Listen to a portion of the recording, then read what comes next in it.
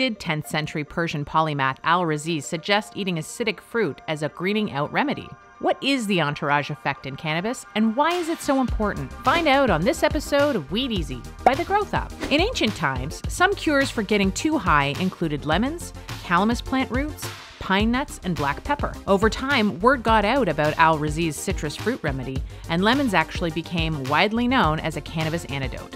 But what about lemons or even black pepper counteracts a too strong toke?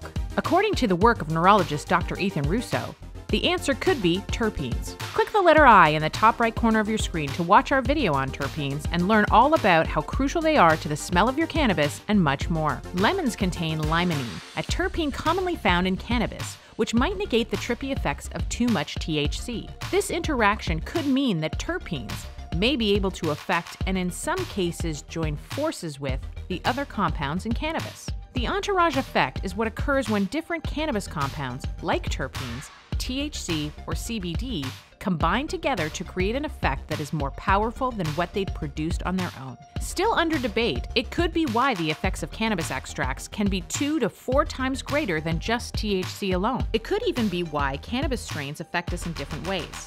Each strain could have a slightly different terpene profile, which in turn creates a different cocktail of effects when combined with well-known cannabis compounds. For example, myrcene is a terpene found in cannabis and in hops, which may have sedative effects.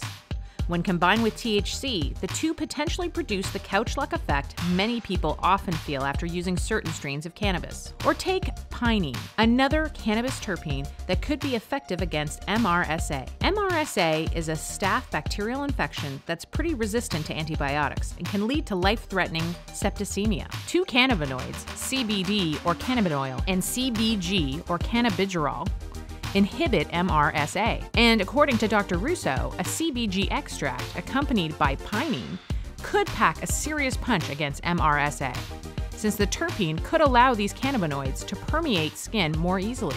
More research is needed on the effects of cannabis, but the more we find out about how cannabinoids and terpenes interact, the greater the possibilities are for using the cannabis plant at its full potential. Thanks for watching Weed Easy by the GrowthOp. Subscribe to our channel for more cannabis content and hit the notification bell so you never miss an upload. Visit thegrowthop.com, the premium destination for cannabis news and views.